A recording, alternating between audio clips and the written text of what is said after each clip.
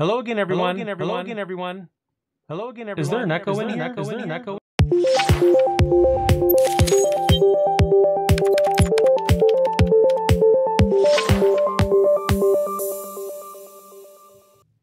Hello again, everyone, and welcome back to Learn Linux TV. In today's video, I'm going to show you the basics of the echo command, which is very useful in showing text on the terminal and also showing the contents of variables. So let's go ahead and dive in and get started. The basic usage of the echo command is very simple.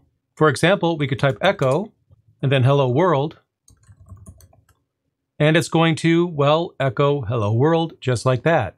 Another very popular use case for echo is to print the contents of a variable. For example, if I created a variable named message abbreviated, and I set that equal to hello world, then I could simply type echo and then $, and the name of the variable, and it's going to echo out whatever that particular variable contains. And speaking of variables, we have quite a few variables in our session that are created for us, as you can see here. So what I'm going to do is just echo the home variable, which is in all caps, and that prints the location of the home directory for my user, as you can see right here. So as you can see, the echo command is very simple, but there's some other cool things that you could do with echo as well. So I'm going to give you guys some additional examples. And one of those examples is that you can actually sound an audible alert. And the way you do that is you type echo and then -e. And the -e option allows you to change the format of the text that shows up when you echo something with the echo command. And for an audible alert, we can use / and then a lowercase a, followed by the message. And let's see what happens. Now in my case, I'm not actually going to hear any audio when I run this because I've disabled audio output on my laptop. This is a recording studio. And also, if you are running Linux on your local laptop or workstation, then go ahead and run this command on your local machine as well as your Linode instance. And that way you can see if the output is any different or if you hear audio on one and not the other, and that'll help you learn.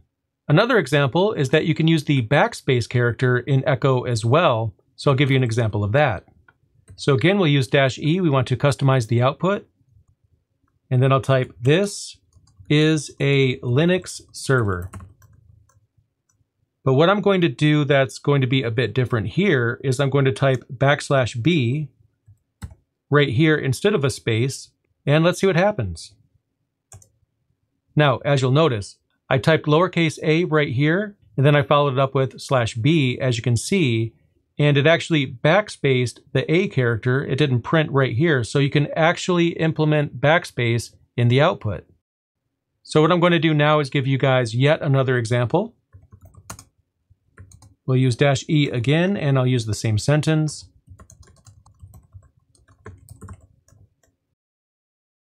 And what I'll do is type \c right here.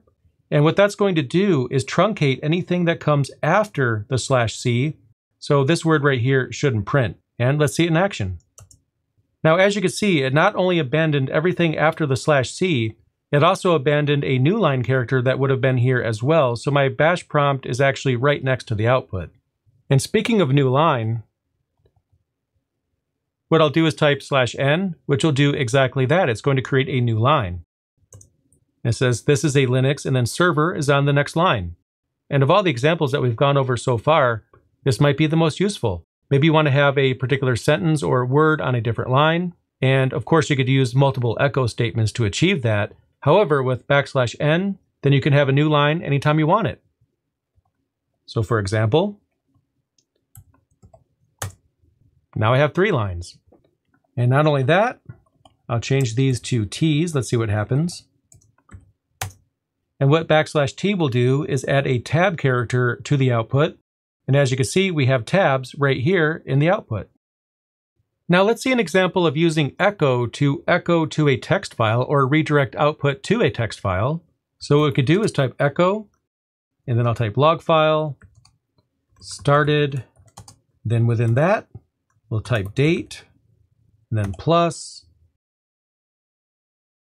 and then I'll type %t, and I'll close the quotes. And what I want to do is redirect that to a file, and the file name that I'll redirect it to is log.txt. Let's see what happens. So if I list the storage, we do indeed have a log file right here. And let's check out the contents.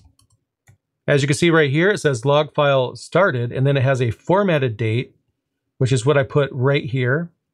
And in case you're curious, we can also just simply run this right here on the command line if you're curious what it does before you run it. So there I have the date command. I'll just press enter. And as you can see, it outputs the date and the time in the format that we've requested. And using echo, we were able to include the date inside a log file. So if we were writing an application, for example, and we wanted that application to log some information, a statement like this might actually be a very useful thing to add to a log file because, well, you'll know exactly when the log file started. So there you go. I hope this video was helpful in teaching you all about the basics of bash history, which again is very useful. So definitely practice everything that I've taught you in this video. And let me know in the comments what you thought about this video or what you'd like me to cover next. As always, thank you so much for watching. I really appreciate it, and I'll see you in the next video.